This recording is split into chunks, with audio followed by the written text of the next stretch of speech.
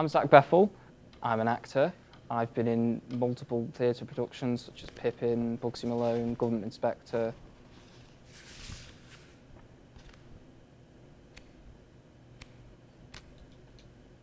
To me, it's a way of expressing myself. It's a way to bring my inner self and who I am as a person.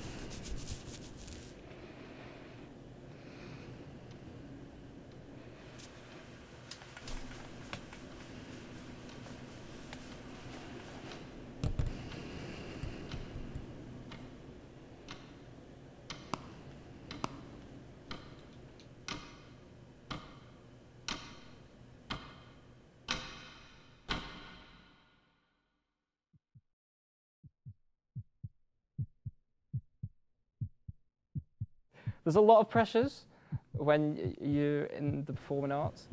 You can see when someone walks in and they've had a bad day, and like people think, oh, they're men, they'll deal with it, it's fine.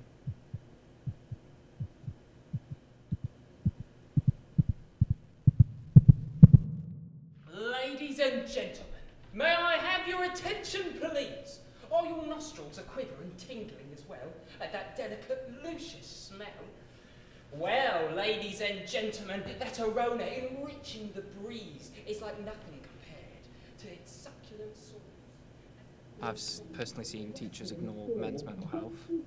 There's directors that will not care about mental health, and so they care more about the performance than they do over their actors themselves and their feelings.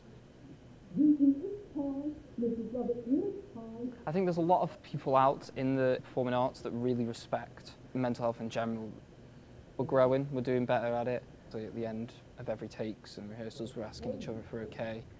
Ladies and gentlemen, you can't imagine the rapture in store.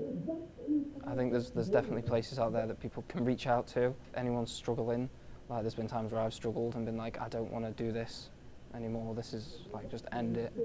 Just behind this door. Conjure up the trick pie. There's people out there to help, even just like people like your family, your friends, like people like that. Everyone's willing to help.